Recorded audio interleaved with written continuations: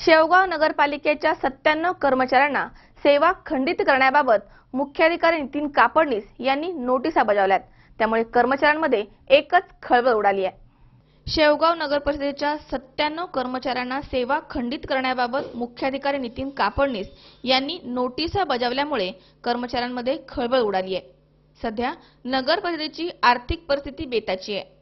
शासनाकडून कर्मचाऱ्यांच्या वेतनांबाबत कुठल्याही प्रकारचे निर्देश नगरपालिकेला प्राप्त नाहीयेत।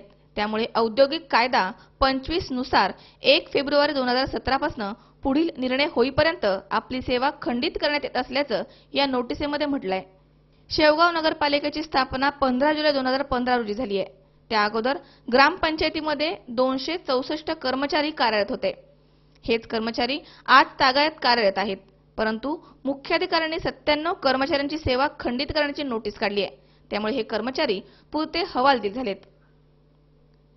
संदीप देहाडराय, सालीम शेख, सी 24 तास, शेवगाव।